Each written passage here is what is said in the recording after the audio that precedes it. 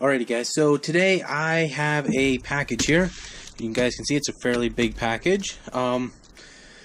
So if any of you guys have been following me on Twitter or whatever, you probably knew this was coming.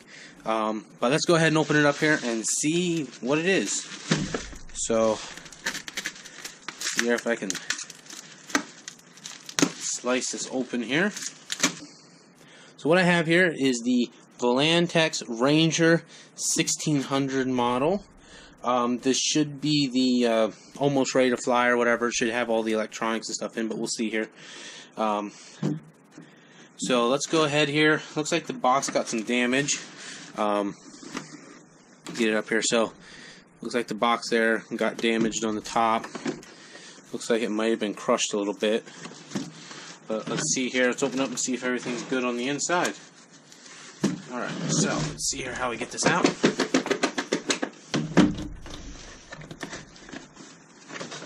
Okay, looks like we actually do have some tape here on the bottom.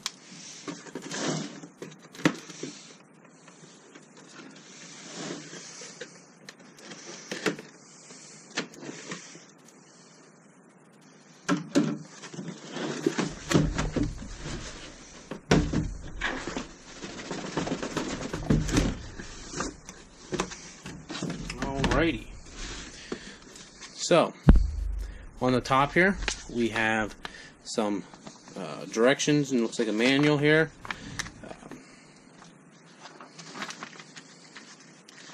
So, we'll go over that then. We have some big decals here.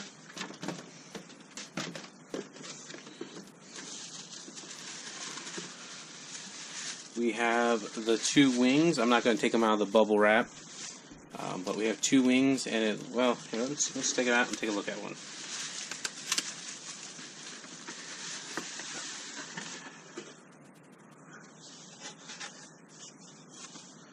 Alright, so it looks like it's okay. It looks like there might be some marks there, but I'm not too worried about that.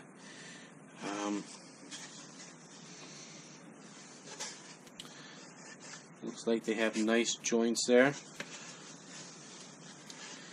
We have a servo here, which does not have a servo horn on it, so we'll have to add that, and a few other things here. But yeah, looks to be okay.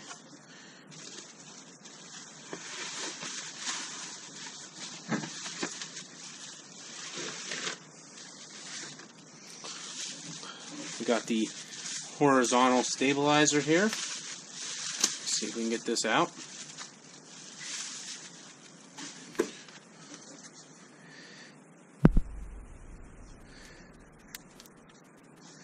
Got a nice carbon fiber rods there to help support it. Yeah, that looks all fine. Alrighty, so here, this is the part I was curious about. So here's the actual main body and frame. It is a plastic material, so really sturdy. It looks like we have a 1400 kV motor here.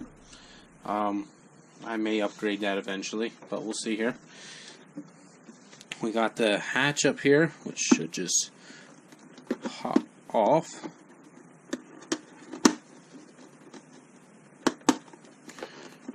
I'll have to figure out how to get that off then. Do you have a spot down here for FPV, and yeah, so it looks, I mean, that there is a really strong plastic, and it's fairly heavy, so can't go wrong there.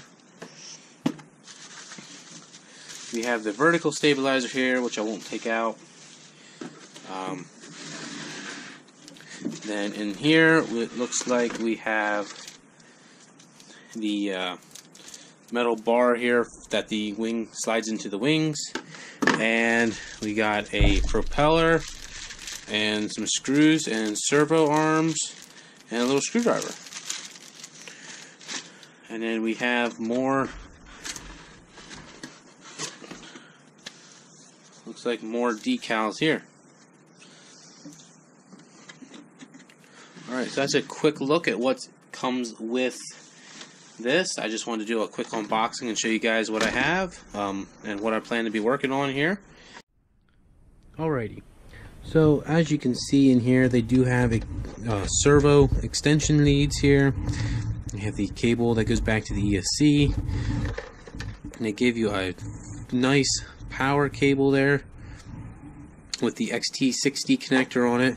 They also give you Velcro straps to hold everything in with the battery and stuff. They give you some double-sided Velcro here that has the tape on the back that you can put the controller on. As I said before, you got the 2400 kV motor here, and so yeah, it should be pretty good. They got the servos back here already mounted for you, and the wires ran up. So it looks like it's a fairly nice build there. Alright, so what I'll do is I'll put this together and show you guys what it's like when it's all together. Alrighty, so I got it all put together after about 3.5 hours of working on it. And pretty much all the electronics were already mounted inside. I put my receiver right here with some Velcro, and then I put large amount of Velcro down there on the bottom, which will then also go with my batteries here that I'm starting to put Velcro on, just to help hold them along with battery straps.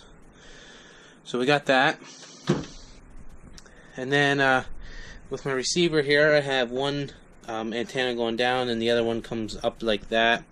And yeah, lets me spread them out a little bit there so we get better signal. So pretty much all I have to do yet is just finish getting my transmitter ready, and then take it out for a flight. So once I get to that part, I will take a video of the first time flying it, and we'll see if I fly it or crash it. Alrighty, so we're gonna go out here and try to fly it. There is a slight breeze, but this is gonna be about the best I can get. So we'll go out here in the field a little bit. And yeah, let's see here if we can get this to fly.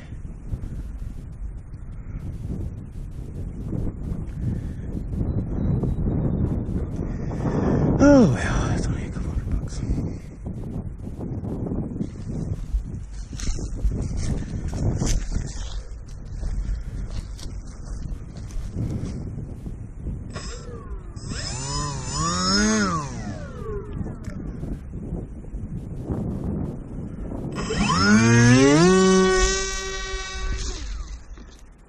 Whew. Well, that didn't go too good.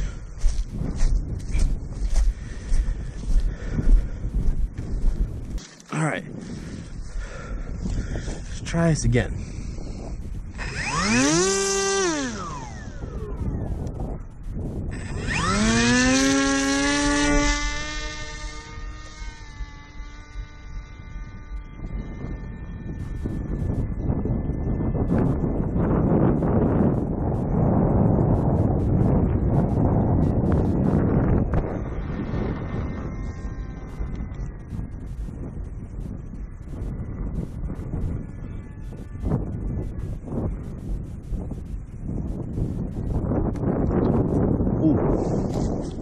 That wasn't good.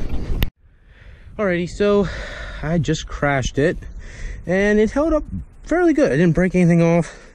As you can see here, it power drove it into the ground and filled this all up with dirt and stuff, and overall it's pretty good. The reason the wings are off here is because it did bend the metal bar here, and the wings wouldn't go back in, so I just have to try to bend that back and then just snap the wings back in. I'm gonna check the battery here, but I guess Velcro's not quite the way to go on some of these. It as you can see here, it tore the outside casing off and pushed everything clear to the front, and so I'm just gonna check to make sure this battery's still okay then. So I'll have to fix that here quick. Let me see here if I can get fixed up and fly it again. Alright, so I'm going to try to bend this back here so it's straight and not at a little bit of an angle there. So I think I can just put it here and try to bend it. Sorry if you guys can't see. But let's try it here. Man, that rod is stiff. So I just put a good amount of weight on that, and it's barely straightened out yet.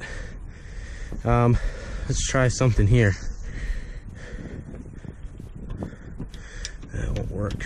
I need to get it somewhere where I can actually get some good leverage on it. All right, let me see if I can get it straight. But you can see how strong that is and how much of an impact that would take to bend that. And the plane is still pretty much in one piece here. So let's see if we can get this fixed. Alrighty guys, so back here at the house, I couldn't get the plane ready to fly yet. So I did get the thing bent a little bit more, but it's not quite enough to let these connect in. So I have to straighten that out a little bit. The other reason is, as I was doing it there, I noticed the whole ESC had came out. So it disconnected the cables and everything from the motor. So, and there's dirt and stuff down in there. So I want to completely tear this all down, take the body part apart, and just make sure that everything back there with the cabling and stuff's all okay. And I want to fasten that ESC a little bit better. But while we're here, we can take a look at what's there. So it looks like it has a Volantex easy plug 30 amp brushless ESC there, and it does say it's rated for 4S. But yeah, so I'm gonna go ahead and tear this all apart and just make sure it's good. But so I'm just gonna say my final thoughts here of it. I know I didn't get a very good flight time out of it, guys. That crash had nothing to do with the airplane. That was just my really bad flying. That's the whole reason I got this airplane, is to learn how to fly airplanes a little bit better. I don't know why I pushed forward on the stick instead of pulling back. And well, as you can see, I drove her straight into the ground. And I'm impressed with how well it stood up. I mean, there's nothing wrong on the wings themselves. The body itself isn't even crinkled or cut or bent, you know, anything like that I can see. And you know, it held up very well. I am surprised that aluminum, I'm guessing it's an aluminum bar in there, bent, because I was putting my whole weight on it trying to bend it back. I had a board down here I was trying to bend it back with, and it would not bend. I finally got a little bit, but I'll have to put it in the vice grips and just straighten it out again. So there was a lot of force there to bend that, and you know, nothing broke here. You guys seen how the battery was? I mean, it tore that battery right out, even with the Velcro there, you know, right out of the housing. You know, to pull this whole ESC forward and pull the wires out. I mean, yes, they're just barrel plugs and they just slide in, but still, that's still quite an amount of force. And then for the body of the airplane, that should be fairly good. So I am happy with how well this withstands a crash and stuff. So if you guys are looking for a sturdy, solid plane, I would say this is it. I know some other people have said that, but I've tested it out, as you can see, and it held up great. A little bit of work here and be right back to going flying again. So if you know of any other airplanes that are, you know, complete foam or whatever, I mean, you would have been cutting it off back here, just completely smashing or whatever, and that just drove it into the ground and didn't even hurt it. Just have to clean all the dirt out. So anyways, I hope you enjoyed this video.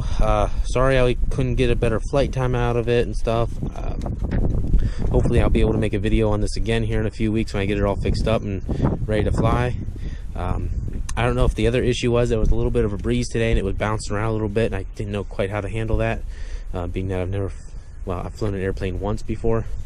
So yeah, well, if you guys enjoyed the video, please give it a thumbs up, and if you want to see more videos like this or see this airplane when I get it flying again here in a few weeks, just you know, go ahead and hit the subscribe button there, so then you can see my new videos. I have some videos coming out on RC cars and stuff too, so keep an eye out for them. All right guys, thanks for watching.